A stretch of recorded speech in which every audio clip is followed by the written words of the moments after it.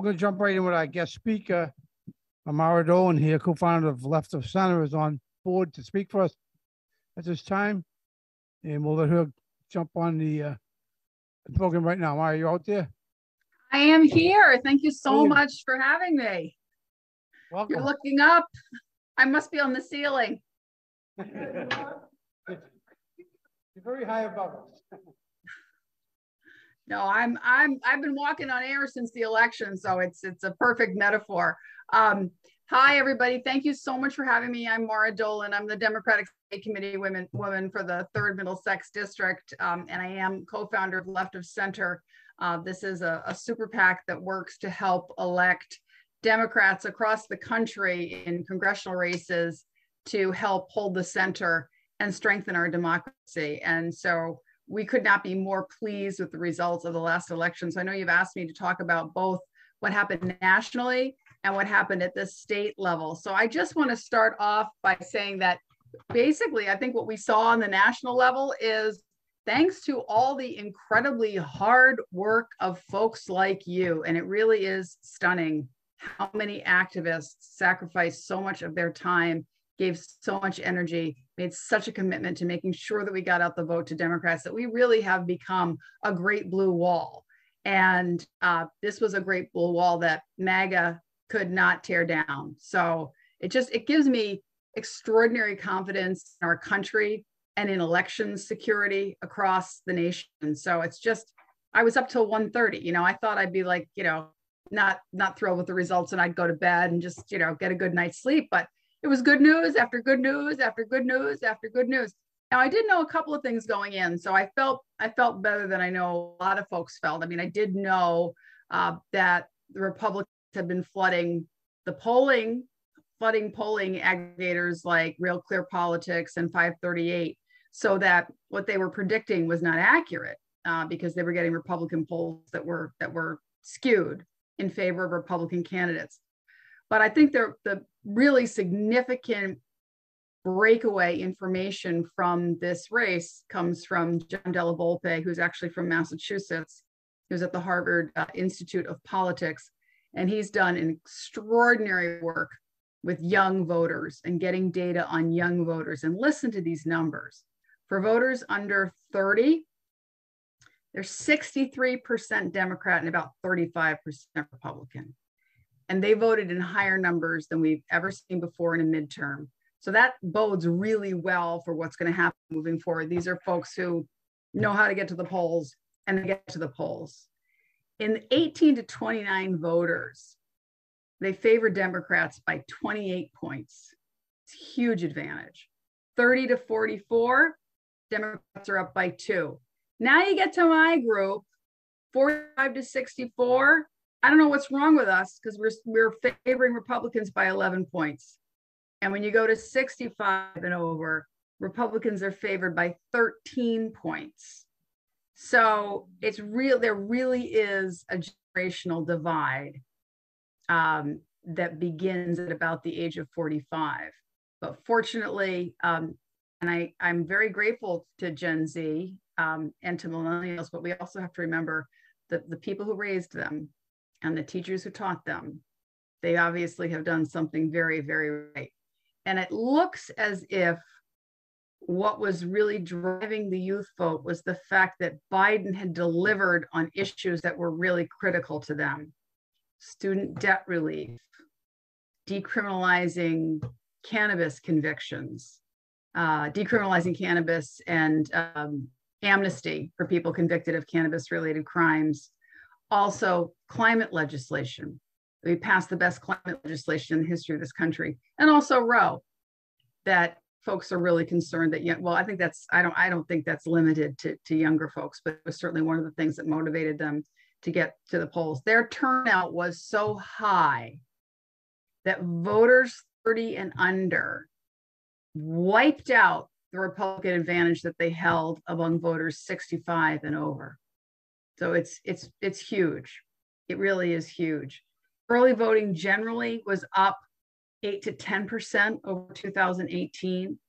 And early voting helped us tremendously. We knew going into election day that we had a 4.3 million vote firewall.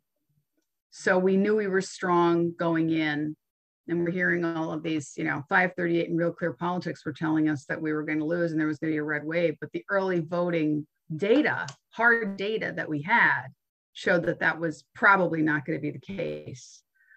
Going into the election in 2018, Democrats had a 1-point advantage. In 2022, we had a 7-point advantage. I am unabashedly enthusiastic and supportive of President Biden. I think he's doing an absolutely phenomenal job. He knows how to win. Look at everything that he's done. Look at everything that he's accomplished. Domestically and foreign policy, Joe Biden knows how to win and he knows how to deliver. So I want anyone out there who feels shy about supporting Joe Biden, because a lot of people like to beat up on him, don't be, because he really has done a phenomenal job. So moving on to the statewide, again, what an incredible night. Absolutely historic, electing so many women to constitutional offices. The only male constitutional officer outside of the Governor's Council is Secretary of State Bill Galvin. All the rest are women. I mean, it's just, as a woman, it's really extraordinary to see. But one of the reasons that happened is because Republicans are just disarray. Our state Republican Party is just a catastrophe. And we're lucky. We're lucky that they're as weak and disorganized and badly led as they are, because I don't think I need to tell folks in your part of the state that Somerville and Cambridge does not represent everyone across Massachusetts. In fact, there was a poll done a few years ago on describing what they called the vanguard left. These are people who identified with commonly recognized farther left policy priorities like the Green New Deal. That's become mainstream now. Single payer health care. But the percentage of Democrats who support those policies was 20%. 20%. So when you look at our long-term prospects in the state in maintaining this extraordinary results that we just got last week, we've got to keep in mind that there are a lot of folks in Massachusetts who aren't Democrats. They're very purple and even red to the state. And even within the Democrats, there's a smaller percentage who we would identify as the vanguard left than a lot of people think there are. Now, I do think that at the local level, one of the things that we need to do within our own town committees is make sure that we connect with some of the other groups who are doing great work. I was just on the statewide call for Indivisible Massachusetts. They do incredible work. Our Revolution, Progressive Mass Alliance. When I talk to folks in those groups, I get the impression that they think that if they walk into a local Democratic town committee meeting, they're not going to find like-minded people. I don't think it's true. And I've said to them, you go into those groups and these are people who support single payer healthcare too, and they support the Green New Deal. So I urge everybody in their local town committees to reach out to those other groups so that we can at least be on each other's radar. We get to know each other better, because unity is key. In terms of our policy, I think that we are much more alike than we are different within the Democratic Party. So I want us to sort of get beyond that and start communicating more with each other, and hopefully bring more people into our Democratic Town Committee meetings. So that's basically the gist of what I wanted to say. I'm happy to answer questions if you have time for questions and answers, or I can be done now if that's what works for you.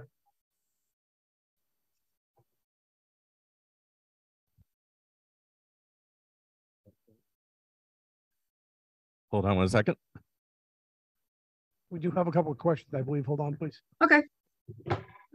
Hi, thank you, Mar. And could you repeat, or I didn't quite hear some of the names of the groups that you're asking us to reach out to, so we're clear?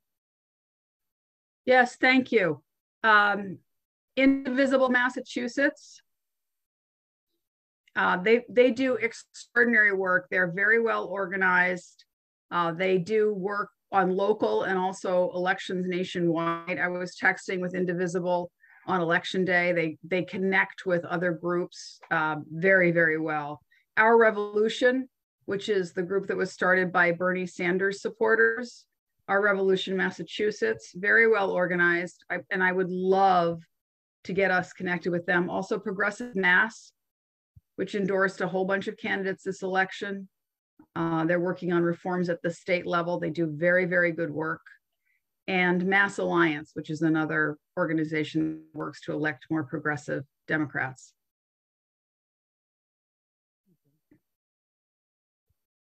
Thank you. Thanks.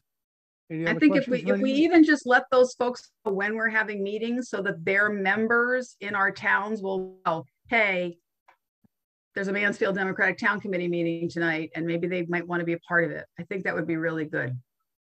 And if they can, and then we can let them know that we are interested in what they do too. It will be good for them to know that we care about what they're doing and we want to hear what they're doing. It'll go a long way. Hi, Mara. Joe Kaplan here. Hey, Good Joe. to see you. How Good are to you? see you. Thank you so much for Good to see inviting you. me. Well, thank you for what you said tonight. You obviously gave this a lot of thought, and really it's very interesting and helpful to us. And I'd like to say too, I like what you talked about with the young people. And I'm optimistic because I don't think it's an age thing. I think it's generational. I think the mindset that they have, being pro-diversity, concerned about the climate, et cetera, I think that's going to stay. I don't think they're going to drift rightward as they get older. So I guess I'm just expanding upon what you said. I think it's a very, very good sign. Yep. I think and I think you're right about reaching out to all factions, really. Try to bring everyone under the same umbrella, even if there are differences. And I think too, we have to keep on going. I think the future looks much brighter than it did last week. You know, I mean, there's some real encouraging signs out there, but we never know what's going to happen. So we have to keep organizing and working. You know, I was thinking tonight about how Vietnam War not only divided the country, but probably the Democratic Party more than any American institution, really. It took 30 plus years for us to get over those divisions. God forbid, you know, Ukraine becomes a bloodbath and the body bags start coming home. That could be something I see as very divisive to the Democratic Party. So I'm not necessarily predicting that. Yeah. But I think we have to be aware that there are so many things that can change that, you know, we were so glum and ready to give up on everything just a week ago. But now we have to make sure we still have to keep fighting for our gains and keep making more gains. Yeah, I mean, we're in a position where we can actually have conversations about how to make things better, not just about how to stop evil people from destroying this country. It's a huge shift in a short period. And it's just extraordinary. And I just want to give a shout out to the IBEW because the local 103 endorsed me in my race for governor's council. And I just love the IBEW. And not that we should give up on calling them evil, but your point's well taken. I'm sorry. I mean, I've gotten to a point where, you know, I'm a grandmother. I don't have time to mess around. I want to call things as I see them. And that's what I see.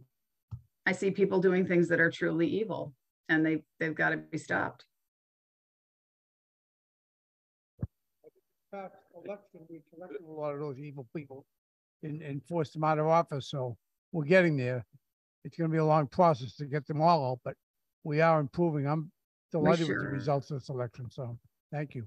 Is there anyone online who has any questions? Thank you. Thank you for your time. Thank you.